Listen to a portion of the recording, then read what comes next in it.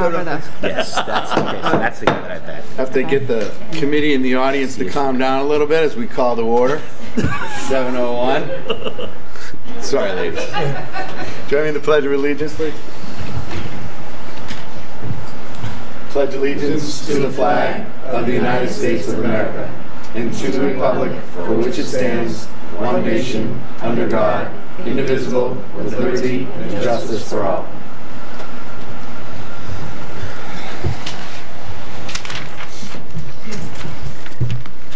Way too many. Good evening. So we can start off tonight with our comments from the general public. Nobody's beating down the doors, huh? Okay. So I guess we'll go right to the EAPC. Hello. Good evening, everyone. Good evening. Can you hear me? Is that good? I just would like to begin by saying Happy New Year to everyone. One of the things that I wanted to share, because this has been something that something that the teachers have been doing every year in the holiday time for at least a decade, going on 2 decades, it's something called the Giving Tree. And this is something I wanted to talk about because I think it actually kind of is a good background to explain the nature of a lot of educators. Educators don't naturally like to brag a lot, and so it can be very uncomfortable. And on this Giving Tree, and in light of some things that have been going on and an understanding an educator and what they do. So this past December, there were 15 families that were sponsored by the educators of both the elementary school and the middle high school. These families represent about 40 to 50 children within the town of Carver. Along with that, we work alongside with the police officers. The police officers actually supported one of the families, as well as supplying multiple gifts to other children through working through the educator organizers. We also had Zach Kane Foundation supported a family through a Zach backpack program, which was the first of its season, and it was a wonderful, amazing experience to actually have this.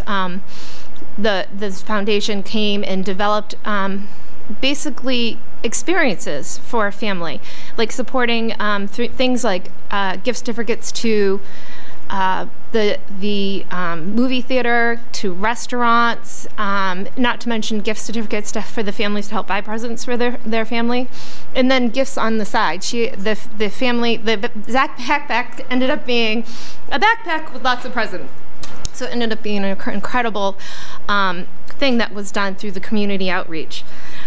There was also generous donations made by some educators and some people that were, I believe, that may have worked in the school system prior. And at this season, the organizers ask the families what it is that they want. It's an anonymous program. And so we have a list, and the list is created, excuse me, and honestly through the school system with basically the things that the children want, where the teachers or paraprofessionals and support personnel can go and purchase these gifts and then basically wrap them, and then we organize a way for them to be picked up. The lists were completely done a week and a half before they were due, and with the donation money, we got to actually extend the amount of gifts that we got to give out this year, which is incredible. This program just has lots of support, and every year seems just to grow that much more. Lots of community connections, so much email, very moving thoughts of appreciation, and ironically, I think this is an awesome opportunity platform to discuss this, but the organizers of the program do not want to be named because it's that nature of the program. So that goes back to where I think just educators, it's hard because that's something we grapple with. We want to do and give good, but do well, but not for any kind of known credit for the fact of just we don't do it for the photo op, let's just say. So I just wanted to let everyone know that that is something that happens within our town, and I look forward to this year. So thank you.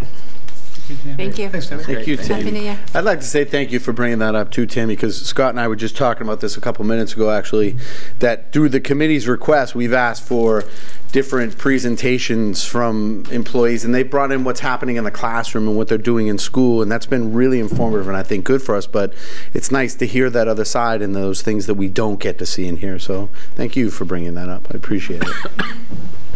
So I see no one from Student Council or Captain's Council. Okay, so I have the Student Council update. So Jenna Sweeney, our Student Council representative, is actually she's on the gymnastics team, and there's gymnastics meet this evening, so she is there. She recruited a replacement for herself tonight, who also figured out today that he's at a track meet. So I know we have a lot of we have events. So we have some of our students at track meets, some of our students at gymnastics. So we have some sports events going on. So I think that hampered Captain's Council as well. But Jenna asked me to share the Student Council update, which I said I would do. So representing Jenna Sweeney, update from the Student Council. So the Student Council has been working for the past month on the Mask Excellence book. The MASC, which is the Massachusetts Association of Student Councils, executive book, is, in essence, the council has to put together a representation of what they do during the year, and then they can earn different types of ratings. The highest point value you can receive is 46, and above, I believe above a 40 is a gold council. So for the past 4 years, Carver High School Student Council has earned the Gold Council and for Excellence title for the range of activities they do throughout the community. So they're in the process of putting the book together right now, which is just highlighting their community service projects, their school spirit events, and other things that the council's been doing throughout the year, with the goal of having them earning that title of Gold Council again for the 5th consecutive year. They also wanted you to be aware that Student Council Secretary Brianna Lagerquist is going to be running for the Mass Association of School Council Secretary at the annual spring conference in March. So one of our current members is going to try to run or win a statewide office, which is exciting. And congratulations to Brenna, and we wish her good luck. That conference, which is March 8th to 10th, there'll be a range of keynote speakers, workshops, a banquet, a spirit dance, and there's actually student councils from all over the state. And we wish Brenna the best of luck, and hopefully she will become the Massachusetts Associated School Student Council Secretary. This week, Student Council is going to be attending the winter conference at Wareham High School for the winter CMASC. This conference is a night, and it's a roundtable meeting where we alternate groups and talk to different people from different schools, just to develop ideas of community service projects, school spirit activities. So it's a roundtable of the groups from Southeastern Massachusetts that get together and just share the different things they're doing within their schools. And then last piece they wanted you to be aware is Jenna, our representative, and then Brenna Lagerquist again have actually also registered to attend the National Association of Student Councils Conference in June. Historically, we do not send representatives to the national conference, but both of them are interested in doing that, and they've raised the funds to support them in doing that. So this conference is an opportunity to meet different people from across the nation and develop their leadership skills, and also an opportunity for them to get those same ideas and concepts that they can bring back to Carver from the National Association. So we are excited that both Brenna Lagerquist and Jenna Sweeney will be attending the national conference in June of this year. And I'm sure Jenna will share a little bit about that as she returns to us. So that's our Student Council update. I do not have a Captain's Council update. Well done. So, moving on to approval of minutes. I'd like to make a motion to approve the regular session and the executive session minutes for December 11th. Second. Motion made and seconded. Any questions, comments, changes? No? Mr. O'Brien, can I ask for the motion just to be modified that we will approve the executive session but not release it? Not to be released. Yes. Yeah. Is that right? Yes. Sure. Yeah. So let's break it up. I'd like to make a motion to approve the regular session minutes for December 11th. Second. So we'll strike that first motion then. Right. Okay. So motion made and seconded. No comments. All those in favor? Aye. Aye. And then the second. When's the release on? Doesn't need it. Okay. I'd like to make a motion to approve the executive session minutes for December 11th to be released at a later date. Not to be released at this time. Second. Motion made and seconded. No questions, comments there. All those in favor? Aye. Aye. Thank you. Moving on. Okay. Reports from the superintendent. So our major presentation this evening is really around our preliminary budget presentation for FY19. And Brad and I are going to break this into two pieces.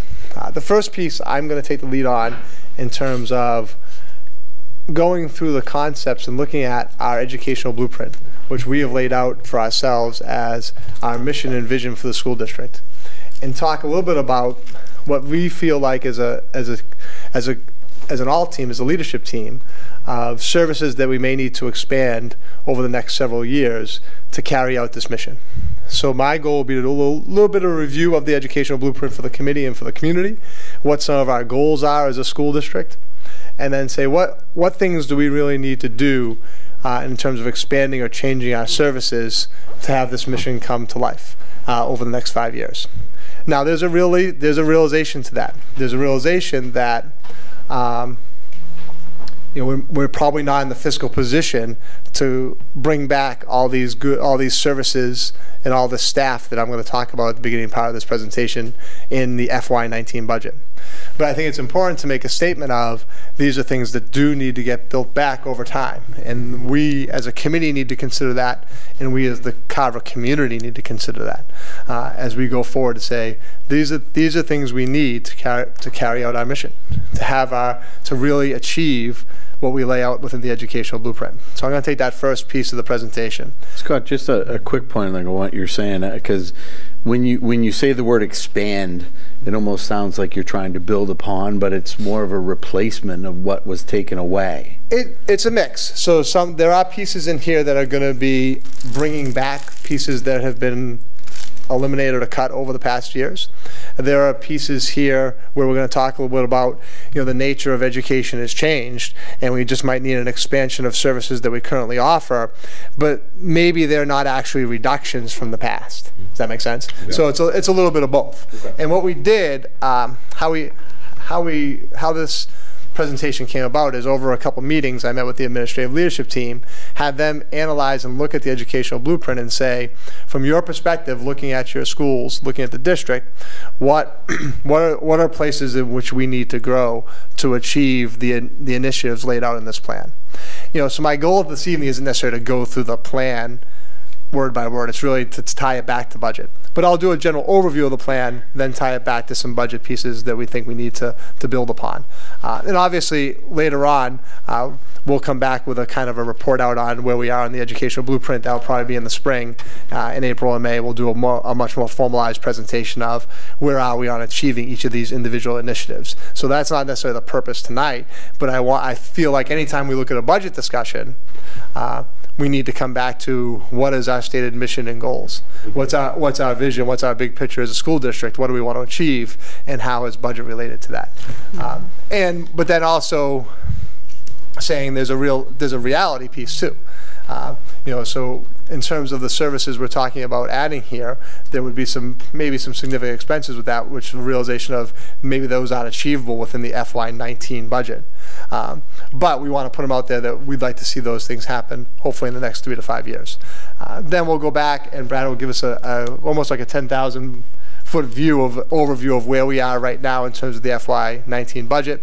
And I guess I'll lay it out up front, and maybe we can review it again at the end, is kind of our thought process of how we're going to approach the budget season as a whole would be to give the 10,000-foot overview today, see where we are in terms of services we're looking to have for next year, and put that in relationship to what the town is currently proposing as our number for next year, and see what the difference is between those two things. Then we come back in our first meeting in February.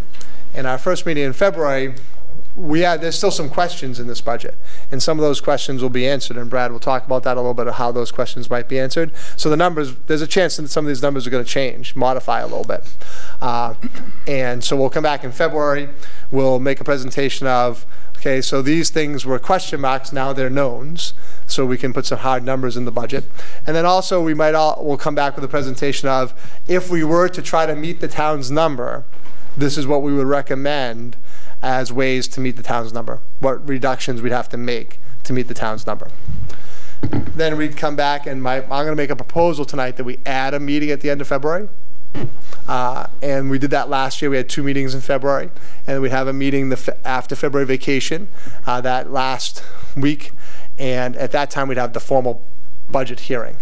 And then the committee could make a determination if they wanted to vote the budget number that night, or if you wanted to prolong it into March and vote the budget number at our March meeting prior to town meeting in April.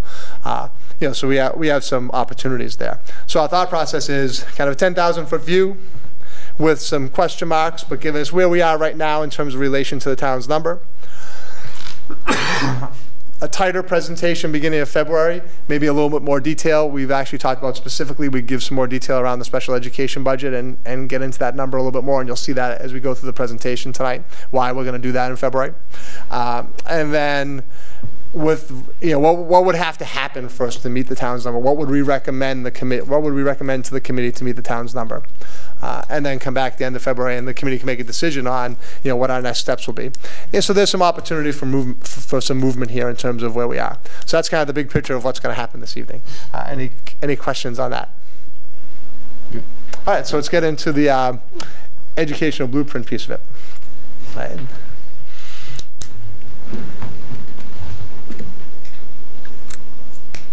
And I'm not going to. Well, I'm like, maybe I am going to read a part of this PowerPoint. Maybe I'm going to read some of these PowerPoint slides tonight. And which says it's never really our goal, but I think it's important. Just a general statement of what is the vision that the school committee has approved for the district. The Carver School Committee is dedicated to continuous improvement and will collaborate to promote high standards to ensure all students become empowered learners and responsible citizens through a comprehensive curriculum that inspires students to learn and think creatively in a safe, supportive, and inclusive environment. Based on that, what are our core values? And as we look at budget, I think as you look at budget, you have to look at core values. What do we really stand for? What do we believe in? What do we want the Carver schools to be about? And these core value statements really should be an epitome of those ideas. And as we go into the budget season, we have to look at all of these things. But obviously, we have to look at that third bullet. Decisions should be made in the best interest of students. And we have to look there. It has to be, in my mind, that has to be the most important one. And not saying the other core values are not important. And I'm not going to read them to you. They're up on the screen. You all have them in front of you. You can see them. But I think that over the next 2 months, as we start to make decisions about our district, about our community, about our budget, we have to come back to that third bullet of, are we making decisions that are in the best interest of students and doing everything we can within the community to support our students? Under this blueprint, we established 4 strategic objectives. And these are the generic statements of what those objectives are. Number 1, we want to support safe schools. And as I said, I'm not going to go through the whole blueprint itself. It's actually linked on there, and at the end, Meredith, after I go through the objectives, maybe we'll just pull it up for a second. But the whole support safe schools isn't just about school safety from a physical standpoint. That's also from an emotional well-being standpoint of students. So that's a pretty comprehensive idea. And the reality is, there's been a lot of discussion. It was actually the focus of the faculty meeting at the middle high school this afternoon. It was about social emotional learning and what are we doing to support students who are struggling with social emotional issues. And we've talked about this a little bit as a committee. The reality is more and more students are facing anxiety, depression. We don't have to go through all kinds of specific labels, but students are struggling more with social emotional issues for a variety of reasons. And it's not even necessarily our responsibility to look at all those variety of reasons. It's the reality of those students who are in our classrooms, and what can we do to support teachers, administrators, guidance counselors, what can we do to support everyone to support those students? So when we look at supporting safe schools, clearly physical safety is a priority, but it also goes to the concept of emotional well-being, and what are we doing to support the emotional well-being of our students. Engage the community. So that's one of our strategic objectives. We do want to partner with Carver, the town of Carver, the community of Carver, the citizens of Carver, the teachers of Carver, we want to work with everybody and come together on achieving the best education we can for all of our students. We want to enhance teaching and learning. And so obviously, a lot of what we're doing as a school district, hopefully, across the board, is that we're working on consistently towards having everyone in the district do their job a little bit better than they can do it.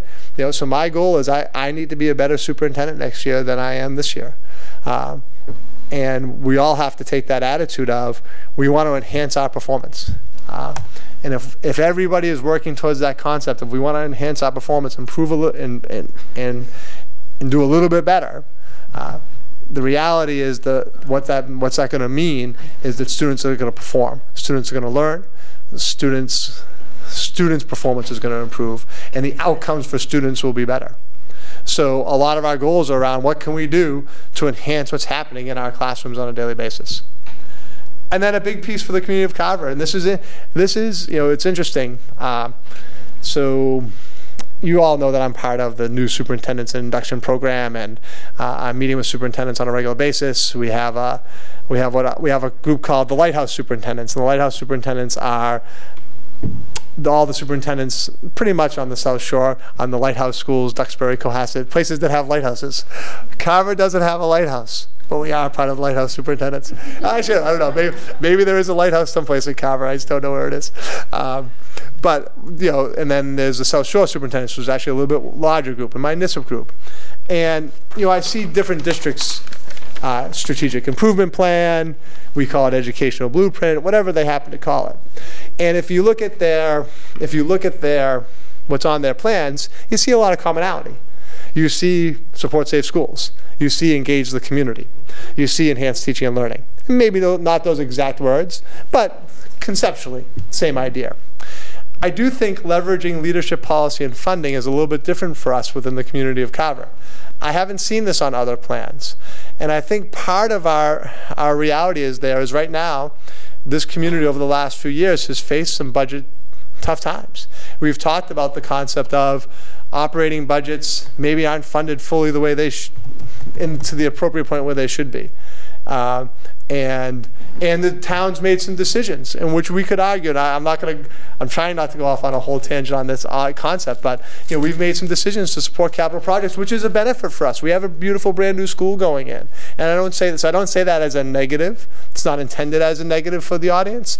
But and we've done a capital project for the accelerated repair project at the middle high school for roof, boiler, doors, and windows. And we've built a new fire station, and we're doing all these things. And there's discussion about building a new police station, which I support. But it all comes with choices. It all comes with balancing.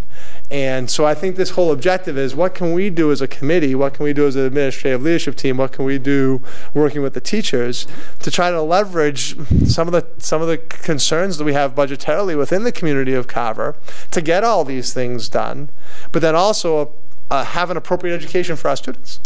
And what decisions are we making to have those things happen? And I don't necessarily see that objective when I look at other people's plans, because I do think that's a little bit of a uniqueness for us within Carver in terms of addressing all those issues and living within our budget, but also doing everything we can to support our students. And that's a tough balance, and it's a tough balance that I've struggled with as a superintendent in my first few years, and hopefully what I'm not going to struggle with going forward, but I have a sense that maybe over the next few years we will. So I think that's a little bit of a unique thing for us. So what we did is, and this isn't everything. Oh, sorry about it. Yeah. So I said, well, yeah, why don't you pull? You can pull up the plan for a minute. Slowly. So we've actually created the plan and under each of those objectives that I went through of support safe schools, engage the community, enhance teaching and learning, each school has identified some specific initiatives. Like I said, my goal this evening isn't to go through those initiatives. Eventually, before the end of the year, we'll come back. I'll have Mrs. Hawley, Mrs. Bastis, some of the administrative leadership team give a more formalized presentation on what are we doing to achieve those initiatives and where are we. But I just wanted to put the document out there, let people see it. One thing we've done this year in terms of the educational blueprint is we've actually done, we've done a hard copy, and we've actually given it to every office space, teacher's classroom. We've given a copy to everyone, partly because we wanted to have teachers individually look at it and say, can I build some of my individual goals around this plan, which obviously that's going to help the plan come to fruition. But then also that constant reminder of these are the things we want to achieve. These are the things we always want to be working to. So this version of it is actually hangs in classrooms. You can see it throughout the district. And we'll come back to the blueprint itself and give a more formalized presentation in the spring in terms of where we are in terms of achieving some of those initiatives. So what we did as an administrative leadership team is we kind of went through and said, looking at these concepts, these objectives, what things might we need to do to have, or what are our needs budgetarily to carry out this mission? And this isn't everything. The list that was made by the administrative team was a little more detailed, but again, we wanted to have a big picture idea of seeing where we maybe need to grow. So our recommendations over the next 3 to 5 years is we'd like to see us grow in some of these areas. Expand the FSP program, the Family Success Partnership Support Program, district-wide. Remember last year we actually had a presentation from our counselor. This is a program that we do in conjunction with Reed's Collaborative that's providing counseling supports, actually a wide range of supports to families outside of the school day. Sarah Cochran is our counselor. She came and made a presentation in the spring, and she actually, so we're still involved in this program, and we have some families who are struggling with homelessness. We have some families that are struggling with even putting food on the table. Those types of things. We have some families that have struggled with some deaths in the family. And she's actually going out and providing wraparound services outside the school day with the families in their homes. And under the program currently, we can support 5 families at a time. So as one family, that's her maximum load for us. And obviously, if one family feels like all their supports have put in place and now they're gaining other supports, she can move on to another family. So it's not a stagnant 5. It changes throughout the year, but it's a max of 5 at a time. And the reality is the families we're seeing that need this level of support. And it's interesting. These are supports that sometimes we've offered in the past through our regular counselors, but the families just haven't accessed them for whatever those reasons happen to be. There'd be a variety of reasons of maybe why they're not accessing that service from our counselors during the school day. The reality of having someone that can go to their home at 6 o'clock at night sometimes just makes it more feasible. Who can provide in-home counseling, in-home services, there's a lot of benefit to that. And as a reality, we're seeing an increased need. We feel like the district, based on the level of needs of our students, we could definitely support more than 5 families. But that's all we currently have in our budget. And that's all that's budgeted for next year. Along that same ideas, the elementary school feels like, again, based on the number of students facing social emotional crisis, that they would benefit tremendously from the addition of a school adjustment counselor. That they could use one additional school adjustment counselor at that level. Also, district-wide, behavioral support specialist. That's a position that was actually reduced that we could, over time, that we could bring back. The adjustment counts in the FSP were not past reductions. So those would be expansion of current services, where the behavioral support specialist would be a return of a support that was reduced. And all those are around the concept of not physical safety of students, but social emotional safety of students. That we can do some more as a district based on just the amount of the need we're seeing for students who are struggling with social emotional issues. Enhancing teaching and learning. Strong feeling that we did not prioritize these, so these are not listed in a 1, 2, 3, 4, 5 order. We're not looking to prioritize any of these. It's just the list is returning the kindergarten paras to full-time. So as part of our reductions last year, we reduced the kindergarten paras to part-time, and we just feel like it's in the need and support of all of our kindergarten students to have a full-time para in our kindergarten classrooms. Computer science teacher at the middle high school. I don't know how MES. I don't know what MES is, so I apologize for that. So at the middle high school, we made the change. Thank you. So obviously that was a reduction last year. We did cut our computer science teacher. We feel like returning a computer science teacher full-time to the middle high school is appropriate. The reality is the range of technology services that our students require really calls for us to be looking to do some more innovative programs for students. The reality is it's unusual for a middle high school to have no computer science programs, and I think it's a tremendous need to build back. A technology integration specialist at the elementary school, and that's going more towards the idea of having a specialist on board to work with teachers how to best integrate technology in their classrooms on a daily basis. That would be a change in position, so that wasn't necessarily a position that was reduced in the past. A reading intervention teacher at the elementary school, which is a past reduction, and the 5th grade teacher, which was a past reduction at the elementary school. And then going on to leveraging leadership policy and funding is increasing professional development line items to support universal design for learning and social emotional learning and technology integration for teachers. We feel like the professional development has taken a little bit of a hit in our overall budget, so that is past budget reductions have reduced our professional development line item. We feel like we could increase our professional development line item and bring some more support from students. We're also there's also some concern that over time that Title IIA, which is a federal grant to support professional development, there is discussion of that grant either being cut or reduced. That grant brings in significant money to our school district. If there was a major reduction in Title IIA funding, that would be a huge concern of ours. What was that Title II? I think it's 55,000. 60,000? No, Not, it was 45. 45,000. Yeah. So that would be a significant reduction for us if we lost Title IIA funding. And there's definitely a concern that is on the block at the federal government level.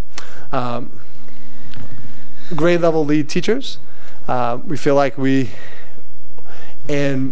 I think we'd make a proposal to maybe, and this would have to obviously be a discussion with our teachers, maybe make a proposal of having that position look a little different, but bring back the grade level teachers in a form, because we feel like there's a value for that in terms of supporting all the teachers within the district and the administration. And then increase supports for PBIS programming district-wide. As I said, this isn't everything that was necessary on our list, but we wanted to kind of make that statement of, the reality is this district has taken some significant cuts over the last several years. Specifically, last year we took a significant cut. It was close to $1.3 million, over $1.2 million in reductions. And eventually some of those things are going to have to come back to really support the level of services that we need within the district. So before we went into our formal FY19 budget presentation, we wanted to put some of those things out there and say, these things aren't in the budget presentation we're going to make next. These are just things saying these are needs that we feel like over time, next 2 to 5 years, we feel like we need to move in that direction and add these supports around social emotional learning, around increasing some of our staff, around maybe using some of our funding a little bit differently. The only thing, there is a piece in here where within the regular budget presentation, and so just for a clarity point, we are looking to increase our professional development budget line item by $20,000. Just out of concern that there might be that Title IIA cut, and we want to at least start to address that, but we didn't fully address it. We didn't put the full $45,000 in. So that's kind of our overall in terms of where we need to go in terms of carrying out our district-wide mission. Any questions or thoughts on this piece before we move on to the more formalized actual budget presentation? I'm actually surprised not to see anything about the restoration of an art and music teacher at the elementary school. I mean, we had an outpouring of, upheaval of the town. That was one of the biggest things people complained about. Mm-hmm. I'm actually surprised that nothing's in here. I mean, not saying it's again, not saying not saying that we wouldn't consider those, and this wasn't the full list of every position, right. But this was, so when we looked at this, So we've looked at enhanced. So obviously we weren't going to come back and say we need to add $1.2 million worth of teachers back into the budget for everything that we cut last year. We did do some prioritizing. So going back to that enhancing teaching and learning slide, and that's a legitimate question. As we, as the administrative leadership team, looked at it, we this is not our prioritized list of those positions, but in compared to other positions that were cut, yes, these positions will put it as a priority over other positions. So the kindergarten paras, the 5th grade teacher, the reading interventionist, the possible addition of a technology integration specialist were put in above the music or the art teacher.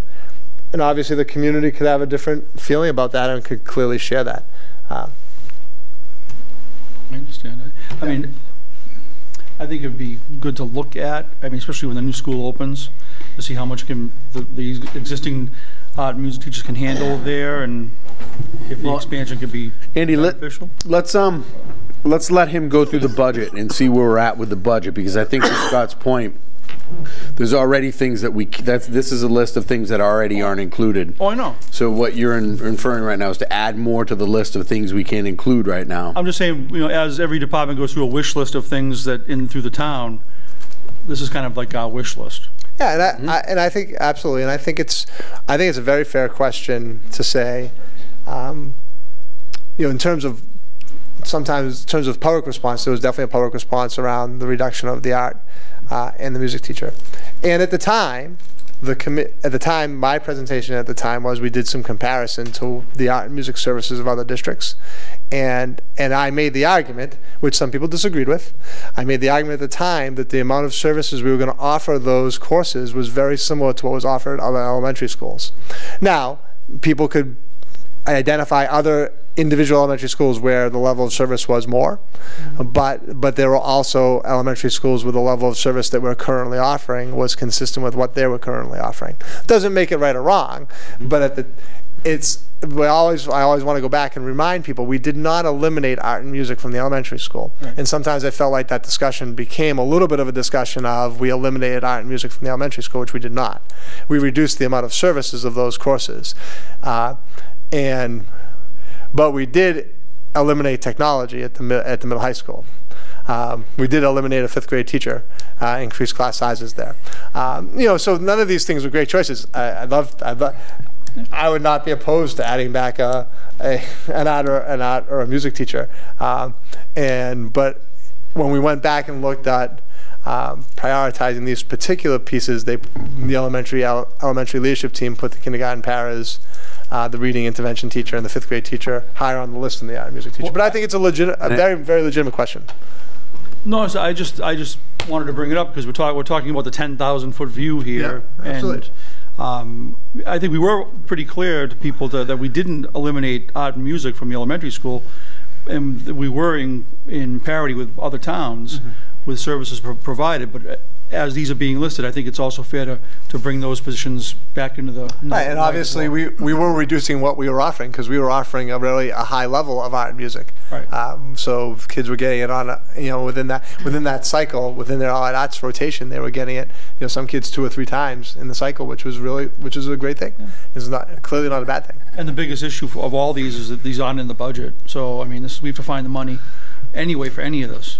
Well, not only are they not in the budget, but as we've discussed a lot, we're building a building that is set up for them. Right. So there are 2 art rooms and 2 music rooms and 1 teacher in each. Right. So the rooms that will not be utilized, which I think is also a good point when we talk about that concept of leveraging policy and funding, is right now we're building a new elementary school in which there will be an open art room, there will be an open music room, and there will be an open 5th grade classroom based on the budget that we're presenting this evening. So the budget we're presenting this evening is not saying let's go to 6 5th grade teachers, but there's going to be 6 5th grade classrooms. So there'll be 3 empty rooms in that building based on the budget we're going to present this evening. And just to add to that, Andy, because I think not to dissuade the importance of that, because I'm on board with you, and I try to bring that up quite consistently about those empty rooms. But we do, I think, even go beyond, because with 2 children in that went through the elementary system, Mr. Howard does a fantastic job with the kids there, and that's something that a lot of districts don't have the opportunity with. And Ms. Chiokas has done a great job with the chorus. So beyond the regular general ed music, the district still offers quite a bit of musical opportunities for students too. So I think the district does a great job doing that. I'm fully on board with you in filling those rooms up with who belongs in there, man. I'm not saying they didn't. Without a doubt. Yeah. No. No, I think, as I said, Andy, I think it's a point well taken to say. Should be on the list. Yeah, it should be on the list. Very fair. Thank you. Any other? Well, then we'll shift over to. So what I will do a little preference for Brad, then I'll turn over to Brad. So what we're actually proposing here for the FY19 budget, it's not a level service budget. It is a bit beyond the level service budget. So we will identify the specific pieces that we're adding for what we're laying out tonight. Some of those things are, there's just some requirements that as a district we need to meet, that we need to add those pieces. And then some of them are part of the reductions that we took from Pat last year that we're saying, you know, those reductions are really limiting us in some ways. We need to add some pieces back. Some are also just costs that are tied to the new elementary school. So this is a bit beyond a level service budget that's being presented this evening. All right, sorry, Brad. Now I'll turn it over to you. He's going to let you do the interpretive dance. No, I'll pass on that one. I'll leave that to you, Mary. All right, so day 1 of FY19, here we go.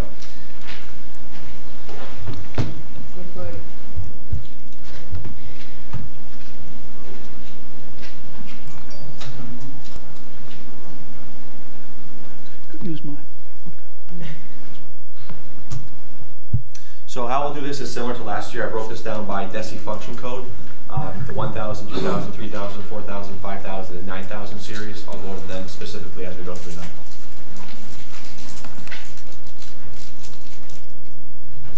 So the first one is the 1,000 DESI function code. That represents district-wide leadership and administration. This includes all school committee and central office expenses, including tech salaries as well. No tech equipment, specifically just salaries. As you can see, we're actually requesting below a 1% increase on this line item. No major changes to the 1,000 series. 2,000 is the instructional services series. This represents professional development, curriculum, technology, equipment, and licensing. Principals, teachers, guidance, all those expenses. The key increases in here is there's 26,000 for tech equipment. 10,000 of that is earmarked for the district-wide fixes that we mentioned before in terms of who's going to cover the cost for a projector and the electrical behind it, all those modifications. That's included in here, and 16 of it is represented from new computers for the middle high school. Am I correct? It's just desktop replacement schedules, and there's, I want to say, 400 in there. There's 40, excuse me, 400 would be way too much. 40. I was going to say 400. 20,000 for district-wide PD, as Scott mentioned. We're kind of fearful that Title IIA might get cut out of the federal budget. This doesn't fully cover that 45,000, but what this does do is, right now we think we're going to have a small carryover amount from this current year's Title IIA grant, so we'll be able to roll that over into next year, so it helps buffer it a little bit. 15,000 is built in for Carver Elementary School.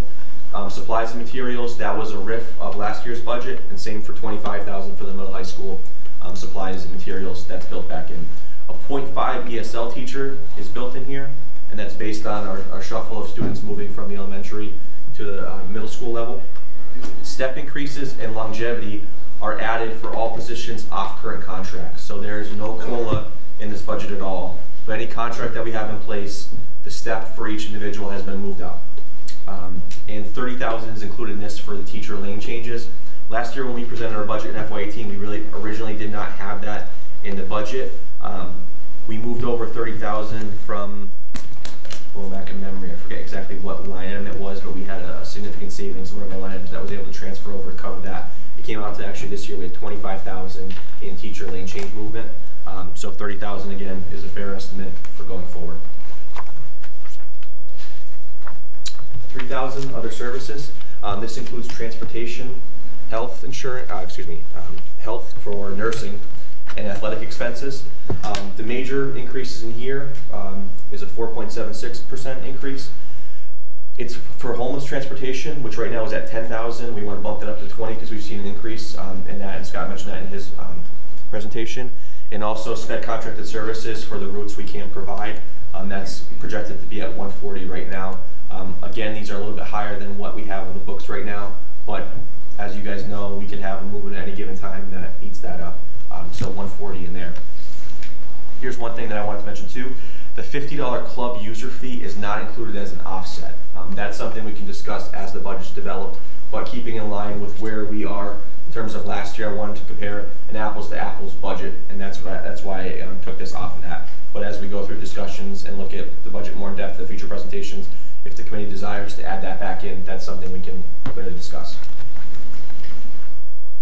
Brad, real fast, Yeah. what is sped contracted services at currently? It's 120. 120? Yep. The 4,000 is the operations. This includes all utilities, buildings, and grounds expenses. We're only requesting a 3.26. The majority of that is based off the new building. Savings on supplies and natural gas and electric rates are actually going to offset all of the increase that we're projecting for Carver Elementary School electric bill. Until we go for a full year, we really don't know where that's going to come out. But I think budgeting a $30,000 increase cost is a fair number, and it actually flatlines. There was no change in any of our utility bills between natural gas and electric between all buildings. It's going to flatline. We did sign on to a 25% savings for the natural gas supply rate, so it's huge for the town and the school side.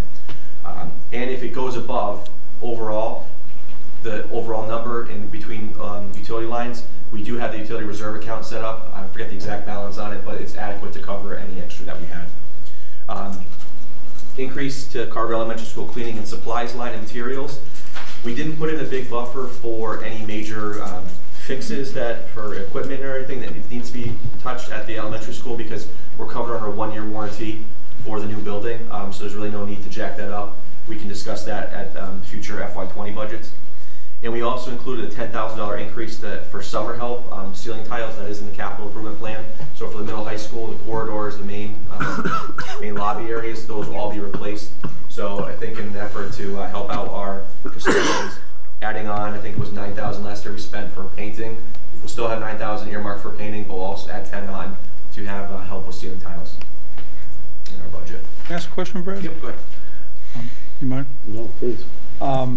Through the operations, what's the reflection of the town-wide facilities plan that was put in place? Is there any savings for us on this, or was it kind of a wash? Right now it's a wash. That's how we have it budgeted. We still actually both sides need to sit down, and we've had preliminary discussions on it. But right now it's actually a budgeted a little small increase for what we had for salaries for last year. But that's where we are right now. Okay.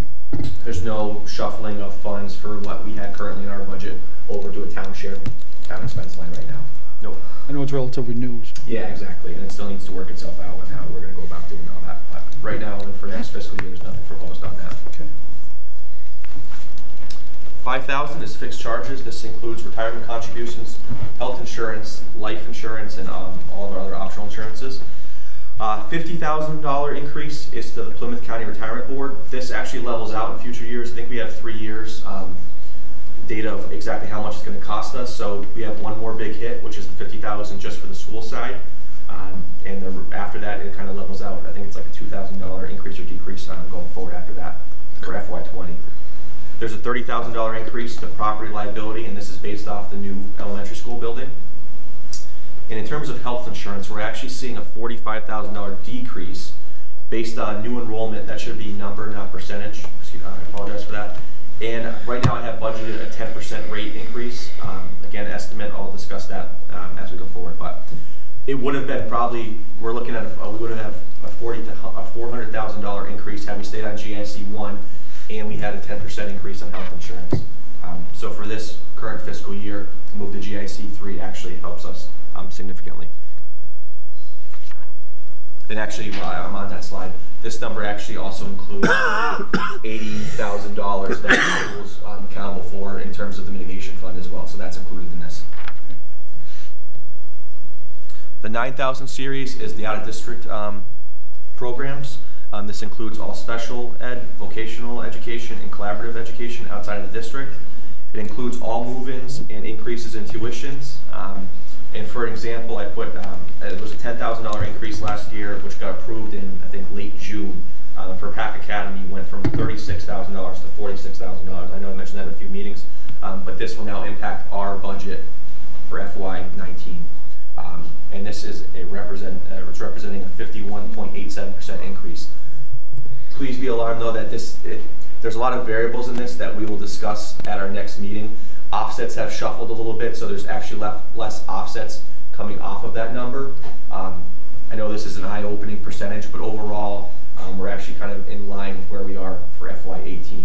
A big part of it is the town picking up. This FY18 number doesn't include the town's portion picking up $200,000 from the special ed reserve account that we would have been liable for.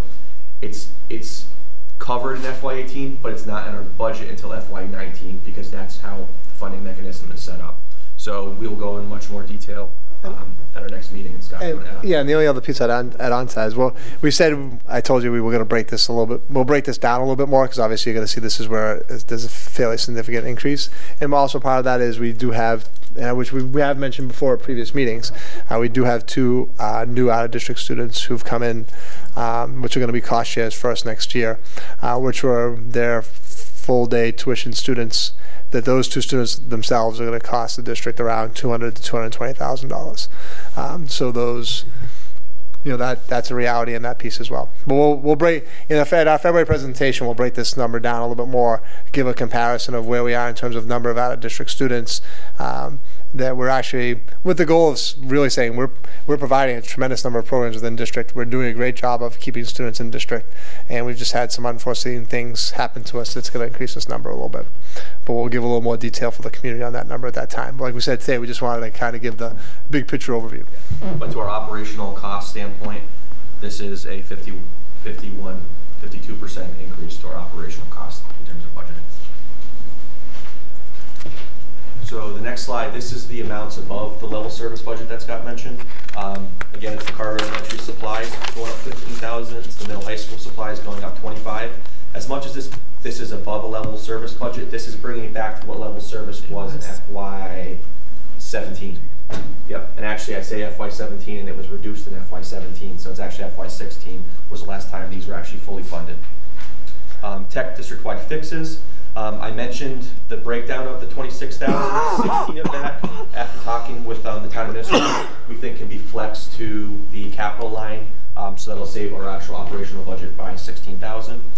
The district-wide PD line of $20,000. Facilities line items related to Carver Elementary School, the new building, is $30,000, and the .5 ESL teacher is $50,000. And a recap of the offsets. I apologize, it's tight to see on there. But for grant 240 and 305, the amount is $650,000 that we're projecting to offset. For circuit breaker, it's $225,000. This is down from this current year's that we had 250 originally projected. We're actually going to use right now 262 is on our books being used, but I'm thinking we're going to actually have to eat into our reserve balance that we're trying to build up by another $100,000 to offset what we're currently responsible for this fiscal year. But again, we'll dive more into that in our next meeting. Tuition in is students who are tuition into one of our programs. We're projecting right now $50,000. The pre-K fee, the number actually of enrollees went up significantly from what we originally projected. I think that number last year was 22,000 was our projected write-off. That we're going to move up to 32,000. School choice, we're going to write off 125,000. Athletics, we're projecting to take in just over 63,000. Middle high school intramurals is going to be 10,000 again, and the parking fee is going to be 3,000. As you see, the account offsets on the right, when I actually give you a copy of the overall budget, you can link where these are charged to and offset to right into the budget document. And as we had talked about in the fall, we said we would not bring back a student activities fee in the proposed FY19 budget. So that is not listed here as an offset. We're not proposing to bring back a student activities fee. That was part of when the committee voted to not have that fee. Part of that was the question at the time: is would we look to bring these back in FY19? We said, I said my goal would be to not do that. Obviously, there was a lot of concern. Not to get into each of the fees individually, but at the time there was a lot of concern specifically around that fee. So we're not proposing to bring that back. So here's the recap. So FY19 proposed budget is $23,729,261. That's our school as presented tonight. The FY19 town budget recommendation is $23,259,768. That leaves us a shortfall of roughly $470,000. Again, that's pending contract negotiations and how all those go. And if you look at the overall percentage increase, the town is proposing an overall increase to our budget of 2.15. The school as presented tonight is a 4.21% increase. And here we have our items still in play. I apologize, when we rolled this over from PowerPoint to Google Share, it did not really translate over well.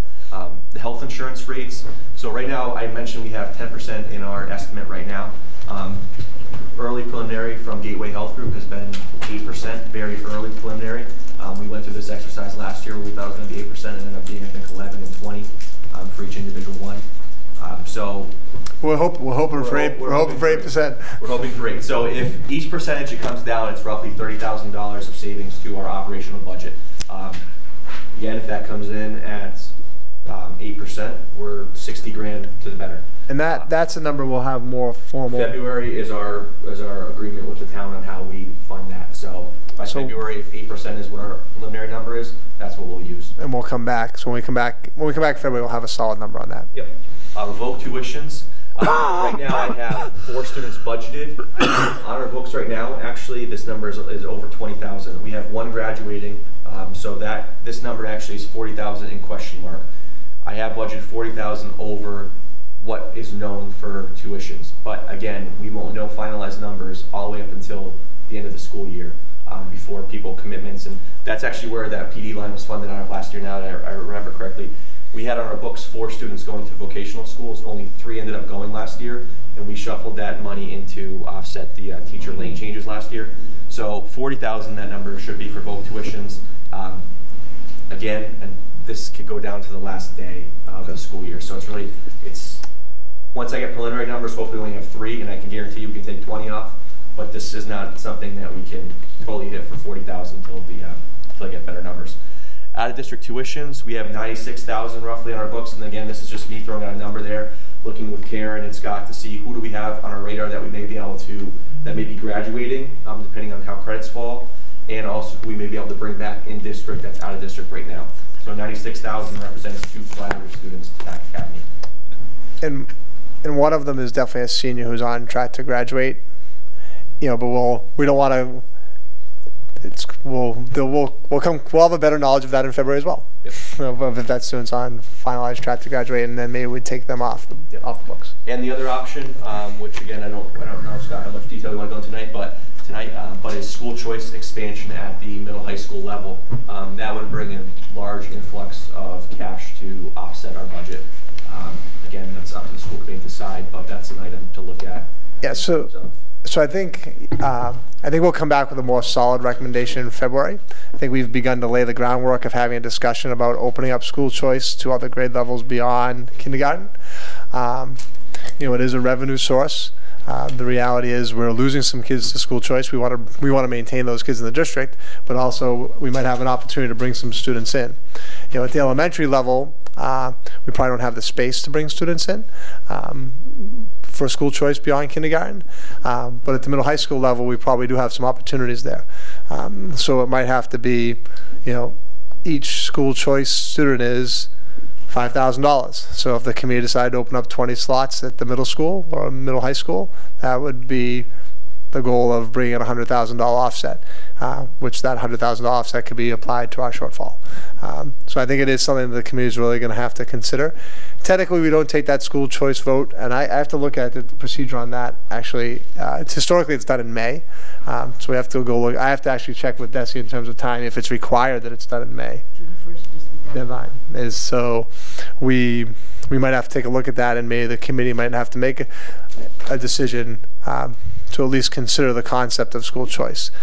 So I'm putting that out there tonight. People can start thinking about it, ask questions about it, put it out to the community in terms of what questions would they have around bringing in some school choice students at the middle high school level. What grades would we want to do that at?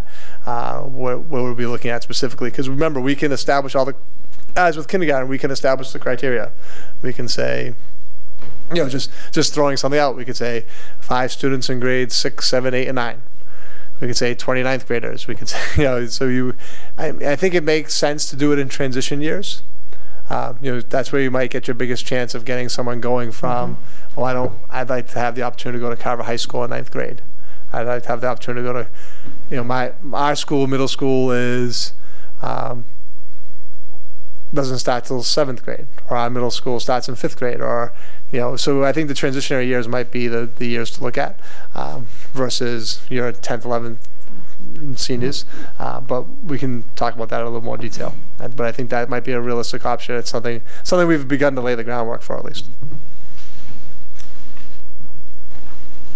That's it. You got to know very high level. Yeah, so clearly we can be far more detailed next month. We'll have 2 meetings to be able to talk about this before any kind of vote or discussion happens, and that could be even put off if we need to. But for now, are there any questions or anything that stands out to anybody that they'd like to ask before we move forward? I'd just say that the major slide would be slide 8, would be the out-of-district programs, and just really break that one down for us. Absolutely. And I think if we are going to have a school choice discussion for the high school, maybe some statistics with that as far as class sizes and numbers and all that kind of thing. Absolutely. Yeah. All right, seeing none then. Moving on to the school building report.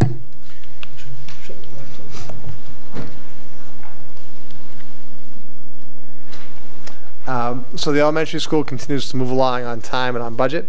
It's always impressive to see the building taking shape. You know, so actually in the A wing, which is the wing closest to the street, how they're doing the project is everything's happening in A wing, then B wing, then C wing. So A wing is the most advanced. If you go into the A wing, they actually have some flooring down now. So there's floors, there's cabinets, there's walls, it's beginning to look like real classrooms. It's beginning to look like a real school. It's just always impressive to see how much work they're getting done over there. You know, really, we've run into minimal problems over there, really not any. The project continues to move on time. The project continues to move on budget. Our latest milestone is on last Friday. We finalized our technology budget.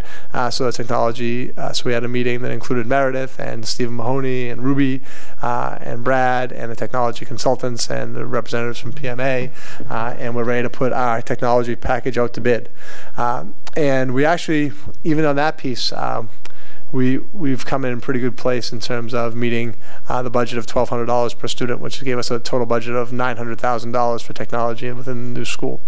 And that $900 that MSBA funds, actually, that $1,200 per student that MSBA funds does not include pre-K. And we're also going to be providing technology for pre-K because pre-K kids are going to be in the building. So I think our final number was around our final budget was around $960,000, which, if you actually include our pre-K enrollment, is right on budget of the $1,200 per student. And we didn't cut things out to meet that number. It's just we made some choices. We moved some things around that we wanted to do. And got some pricing that put us in a place of being on that budget number. Now, obviously, that will all go out to bid, and maybe it goes out to bid, it might even come in under that. So that's kind of our most recent milestone on the project, was finalizing that technology piece to go out to bid. Our next piece will be finalizing the furniture. We've talked about the furniture a bit last time, and we'll be finalizing the furniture budget, and that will be going out to bid soon as well. And I don't know if the committee would like, I know I've been kind of giving generic updates, but I think every now and then it's good to bring back either Walter or Chad from PMA to kind of go through that monthly building project report, and that's something we can do in February if the committee would like, kind of give that more detailed overview of where we are on the project. So if we can put that in the notes, that'd be great. The next meeting that's coming up for the school building committee is actually tomorrow evening. So on Tuesday, January 9th, we're going to continue planning for our end of year events and at the old school and our grand opening for the new school. So there's a subcommittee of the building committee that's looking at grand opening activities, and that group is going to meet tomorrow night at 6 o'clock at the central office for the school district. Yeah. And James is our representative on that committee. Yep. And there's the PTO is involved in that also. Scott, can you just maybe talk about, because it is starting to now become a reality of a possible crunch with 3 snow days under the belt already. Yes. That window between when we have to be out of the building and when we actually get out of the building that is becoming a concern. Obviously, ultimately, in terms of making decisions on whether we have school or don't have school, student safety is going to be the ultimate concern. That's going to be the decision maker. But it does become a little bit of a tight time frame in terms of when we have to turn the building over. So right now we are scheduled to turn the building over on June 22nd. Our last day of school was supposed to be June 14th. It's now June 19th. So we're getting closer and closer to that turnover date. So more snow days we have lead us closer to being there and having to move the turnover date. The impact of that would be, if we had to change the turnover date, it gives the contractor a little bit of an out to say, we're not going to have the parking lot done for the opening of school. Where they have a time crunch in this project, and we've been saying this all along, the time crunch isn't finishing the building. The building will be finished in June. The time crunch for the contractor, and they've acknowledged this right from the beginning of the project, the real time crunch is going to be demolishing the 2 current buildings and getting down the parking lot in place so we can open up the new building. We can open the new building without a parking lot in place. It's not going to be a great thing. It will lead to some headaches in the first couple of weeks of school, I'm sure. But I'm sure we can work our way around it. Part of that being, and we've already started to discuss, what possible. I'm not going to go into the details of planning around that, but I can, in essence, say at minimum, the current parking lot for the elementary school could stay in place. But that's still kind of a long distance from the building, and you'd have to walk from there to the building. Obviously, the goal is to have the real parking lot open. So the concern would be the more snow days we have, if we do have to push the turnover date back, doesn't mean the contractor won't have it done. It's just once you change the turnover date, where we're saying we're going to give them the building, it gives them the opportunity to say, well, you gave us the building a week late, so now we don't have to meet this timeline of having everything done and ready for the opening of school. So that obviously is a concern, but really a concern we can do nothing about, except for hope for not a lot of snow, and hope we don't have a lot more snow days. And obviously saying this to the community again, would never make a decision on not having school. Student safety will be the priority in that decision, not whether or not we have to move the turnover date of the building. I think when you look at this project as a whole, that as a scope of worst case scenario isn't such a bad case, really. It's something that will be managed. Yeah, the building will be done and completed, and if there's some parking issues at the very beginning of opening of school, we'll manage them. Ruby will do an outstanding job on manage those things. It's like we've dealt with. Parking's been a concern over there anyhow, because you think about, we lost at least a third of our parking for the project anyhow. So we've been managing that now for really over a year, more than a year and a half. So we'll work around whatever parking concerns we have in the first couple of weeks if we have any. And then the field project, I know we went pretty in depth about that last time. Yep. So we'll give a general overview of that, where that stands as well. So the field study committee continues to meet and plan the design for the track and field project. The next meeting scheduled is actually a joint meeting of the Field Study Committee and the CPC, and that's this Wednesday, January 10th at 6 o'clock. I believe downstairs in meeting room 3, where that meeting is going to occur. The goal for the committee is to come up with a plan to formally present to the CPC at their meeting on Thursday, January 25th, where they might decide to take some action on it. Obviously, I can't speak for the CPC and what they're going to do, but at that time they can possibly decide to take some action and move forward with the project. Throughout this process, we've also talked about having a public hearing, and we've kind of morph this together a little bit in terms of CPC through their process would also require a public hearing. So if they decide they're going to be involved in the funding of this project, we would hold a joint public hearing between the Field Study Committee and the CPC, which I think makes sense, to have the opportunity for the public to weigh in on the direction that we're going on in this project, ask questions about it, give input. That has not been scheduled as of yet. So right now there is not a date for a public hearing. The meetings that are scheduled are this Wednesday, January 10th, joint meeting of the Field Study Committee and CPC, and then the CPC meeting on January 25th. And the reality is there may be some cost limitations that may lead us to do some value engineering and reduce the scope of the project. But that's a process we're going to be working through over the next month. Andrew is our representative on that committee, so I don't know if you want to add any pieces to that or any thoughts, but that's kind of where we stand right now. Yeah, as we stand today, I mean, we're at tightening up the project and figuring out exactly what we're going to present. And that's currently where we're at. I mean, I think there's going to be a lot of meetings in the next 2 months, and I'm happy to represent. Any questions? So our last item there is upcoming events, and there's a sheet with a list of those. And I just have one request, Ruby, if you don't mind, on that list, something I meant to bring up a while ago and I never did. On the 23rd at 1:50, there's an all-school assembly to send off Ms. DeMarche. Could you maybe explain what that is a little bit? Do you want to talk about the World Marathon Challenge? Do you mind? I can as well. Ruby and I can kind of do it together. You off spot. I meant to do this a long time ago when the letter came home, and I just every meeting I forgot to bring this up. Actually, that was part of the. So we touched a little bit of what happened at the middle high school faculty meeting today, and at the elementary faculty meeting today, there was a presentation about the World Marathon Challenge. Well, and I guess that was my point to go along with what you did earlier. Sure. So I can pull up a little bit of what I shared today, but most of you know Mrs. DeMarche actually presented at one of our school committee meetings on the running trail. Maybe a little over a year and a half ago or so. So she and Tara Barboza had come over to present and talk a lot about the running trail and how successful it was. So Mrs. DeMarche is one of 2 phys ed teachers at the elementary school. She's worked in the district for, long time, probably about 22 years. All right. So she just loves working with the kids and loves, doing extracurricular activities in the morning and after school. She's also been very focused on her own running.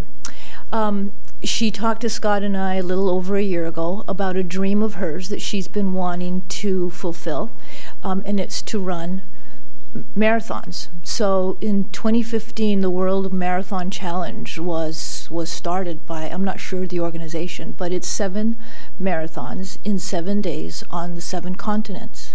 And Renee DeMarche is going to do this. Awesome. On January 23rd at the Carver Elementary School, we're going to have an all-school assembly with the kids and the teachers to send her off, to just cheer her on and give her a lot of inspiration and motivation as she gets set to jet off to Antarctica, is where the first race will take place. So Renee has been fundraising over the last year. She's done several fundraising activities throughout sort of the South Coast. She's raising funds for 2 projects, really. Boys and Girls Club of America, and you can help me if I get some of the Cape Cod Division, and also to raise funds for the nature trail, but for the new school, because as part of the new school plan, we only have part of that trail that will be preserved, part of the current trail, which is a wooded area, and then the rest we're working on putting probably some stone. That's part of the fundraising that Renee is helping to do. So again, the World Marathon Challenge is also known as the 777. This year there are about 50 runners, she told me today, that will be participating in the race. As I mentioned, they start in Antarctica and they'll end in North America. and it's one run every day for 7 days. Seven And days they in a go row. from the extremes of running in Antarctica In a to row. the extremes of running in Dubai. Oh. Yeah, so I was able to pull this up. So on January 3rd, January 30th, she's going to be running in Novo, Antarctica. On the 31st, Cape Town, South Africa. So they fly them to the start line. They get out, they run, they wait for all the runners, they board the plane, they go to the next continent. So on January 31st, it'll be Cape Town, South Africa. Then on February I just 1st, pulled the list up on that. Perth, Australia. This one has Madrid. It's in that PowerPoint that I shared today. Oh, Yeah, it goes, All right. instead of Madrid, it's Lisbon, Yeah. but otherwise it's the same. Otherwise it's the same. then on February 2nd, it's Dubai. No. On February 2nd, it's Dubai. On February 3rd, Lisbon, Portugal. On February 4th, Cartagena, Colombia. And on February 5th, back home in Miami, Florida. Wow. Her daughter's going to be meeting her in Florida, and during this time, what we're going to do with the students is every morning when the students arrive and they go to the gym, we're going to share some pictures, hopefully that Renee might be able to send to us or that we'll be able to compile and share with the kids, just have on a rolling presentation, and hopefully if we'll get a clip or two, we'll share that with them as well. Then Mr. Elder, her colleague, phys ed teacher, will be having what we call team huddles during our specialist time for the kids once they arrive to the special for the first 10 or 15 minutes. Talk a little bit about that continent that Renee has just been on or is about to be on. Talk about some of the, the climate, some of the feats that they have to accomplish to get the race done. Talk about maybe the language, music, some things that are parts of the continent or that country, and just try to make it educational, connect with Renee, and really support her. And give her inspiration each day because she'll need it. And we can certainly have her. She probably won't want to come for the February meeting because that's right at the conclusion of the marathon. So we could do the Miami Marathon and the school committee meeting. Her feet will still be in ice. Maybe we'll have her invite her for the March meeting because we'll also at that time it'd probably be good to give an overview on where we are in terms of some funding we've raised for the track, and where we are with that. In January 19th. Each one? Yes, No way. she's very excited about this. She's been training for quite a long time. She's been doing a few talks. Was on one of the radio stations on the Cape Cod to share a little bit about the race. She shared the podcast with me a couple months ago. They were very fascinated in her diet because she eats a plant-based diet and talked a lot about the training. There's a little debate going on up here as to the length of the races. Is there a set? They're full marathons. They're full marathons. They are 7 marathons in 7 days. They're full marathons. Yeah. 24.6 every day. Wow. She's gonna run just under 200 miles in 1 week. Not to mention the jet. With the flights. She said her biggest concern is not the cold weather, because we've been in a cold climate, it's going to The hot. heat. Dubai, Yeah. Dubai. Dubai's, yeah. And to crank up the heat in the house and try to.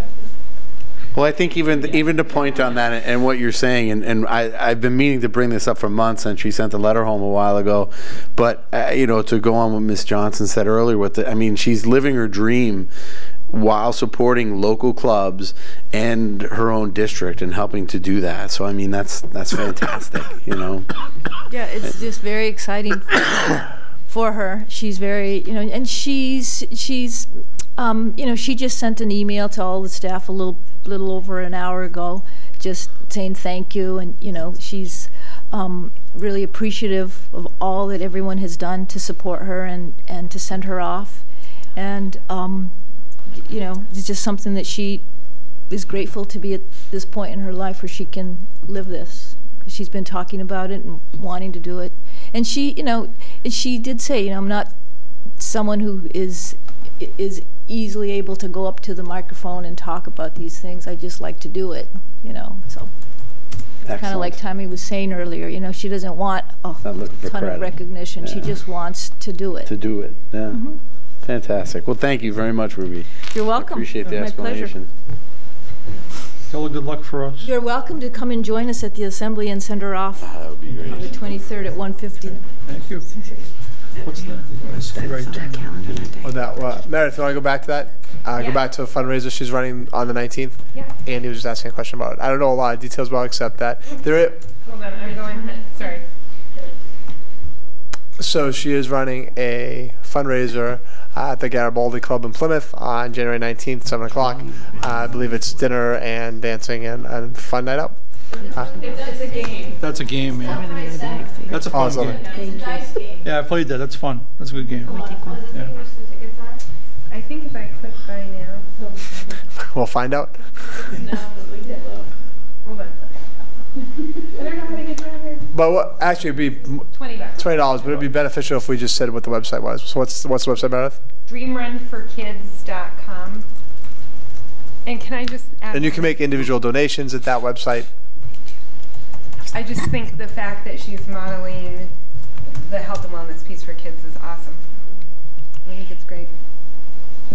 Health and wellness to the extreme. Yeah, I don't know if that really is health and wellness, but It is awesome. You got it. So what prompted that discussion is we just given the committee a list of events coming up within the school district for the next 2 months for January and February, just so members are aware. Obviously, people are invited to attend and participate in any of these upcoming events for the community to take a look at. I think that's all we have. Seeing no recommendations from the superintendent, any reports from the school committee? No, I wish everybody a happy 2018. It's going to be an amazing year. Be a lot of exciting things happening in this town. And I'm just glad that we'll all do it together and we'll make a lot of things happen this year, which is great. And I am absolutely blown away by that story. I'm really shocked. So that is just an amazing thing, and I will do my best to try to make that kickoff. So that was unreal. Next person. Ladies? No? Happy New Year, everyone. Happy New Year. Happy New Year is right.